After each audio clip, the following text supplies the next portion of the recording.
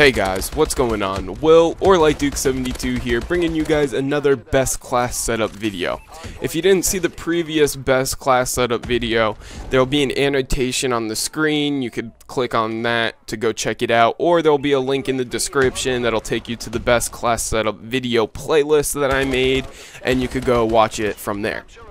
So anyways, let's get on with today's class setup video, which is going to be on the HBRa3 Bear Fist.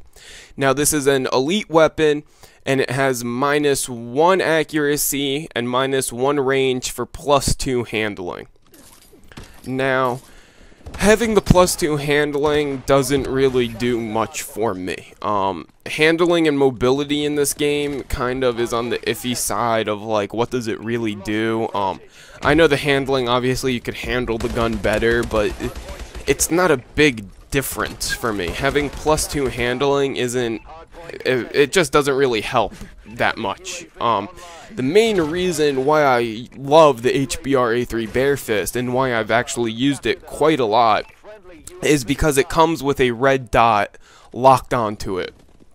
So it comes with a red dot sight already on it, and you can't take it off or do anything. So this is good for like if you just prestige and you choose to permanently unlock the HBRa3 and you have the HBRa3 Bear Fist unlocked, you'll have a red dot sight already on it. And I don't know if that means anything to you guys, but for me it's important having a red dot on the HBRa3. The iron sights aren't the best. I can use them, but I would prefer to run a red dot on this gun. This gun just, the iron sights, they're diamond and they're weird and they kind of block a little bit, and I don't know, it's easier to use this gun with a red dot on it. So the red dot takes up my first attachment slot, and for my second attachment slot I'm running foregrip.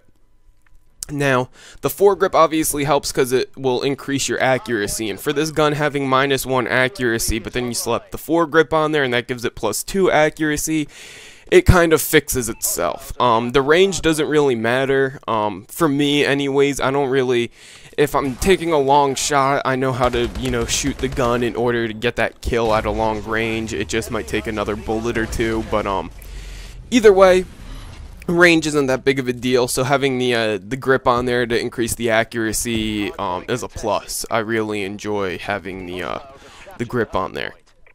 Now, for this class, I'm actually running a secondary, which is very, very, very unheard of for me anyways. I normally never run a secondary, haven't in like any past Call of Duties since like you can take secondaries off or whatever.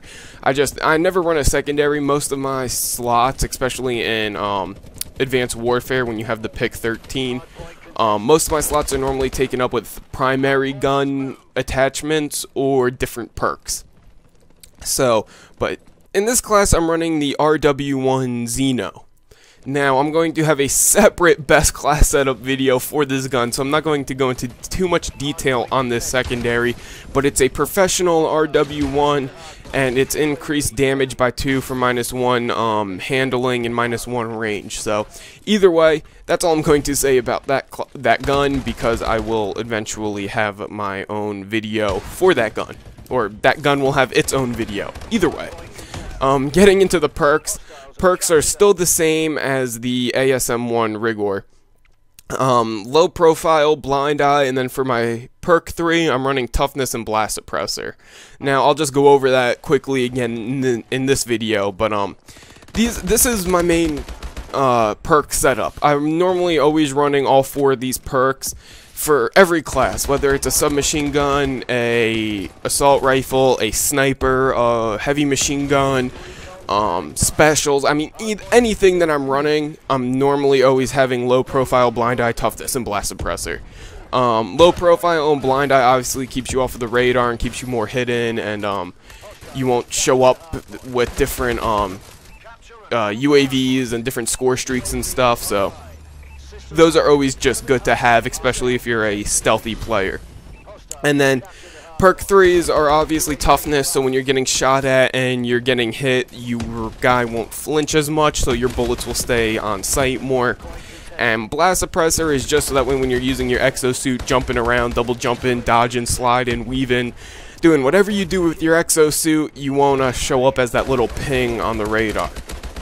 So that's pretty much it for the perks, because it's the same perks that I ran last video. Next video and the video after that and the video after that will probably have the same perks. I've been messing around with a few new perks, but this perks setup has always done the best for me. I always do the best running these 4 perks. So the Exo ability is still the Exo Overclock. Never really use anything else. There's nothing really else needed. I run the Exo Overclock because I normally don't run lightweight, so the Exo Overclock is great to move quicker from objective to objective, and for somebody like me who plays hardpoint, moving from objective to objective to objective is actually really good, and you need to be quick to get to the different objectives when the different hardpoints spawn and whatnot. And the Exo Launcher, I'm running 2 Semtex. Last video for the ASM1 I was only running 1 Semtex, but this time I'm running 2. It just depends on what I'm doing with the guns and whatnot. Like last video I wasn't running a secondary either, but this time I am, so I don't know. It all kind of, it changes roughly, but score streaks are still the same. UAV and system hack both with extra assist points. Do I really need to explain why? You know, your teammates are killing people, get those assist points. You need them. You want them. It helps a lot, especially going towards your score streaks. It helps.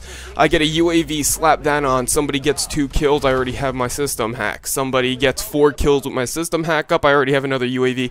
It just kind of, I don't know, it really works out pretty well. So wild cards are just, of course, perk 3 greed, so that way I can have my 2 third perks, and that's pretty much it with this class setup. So if you guys enjoyed, please make sure to leave a like. Also, don't forget to check out the previous video, links in the description or the annotation on the screen at the beginning of this video.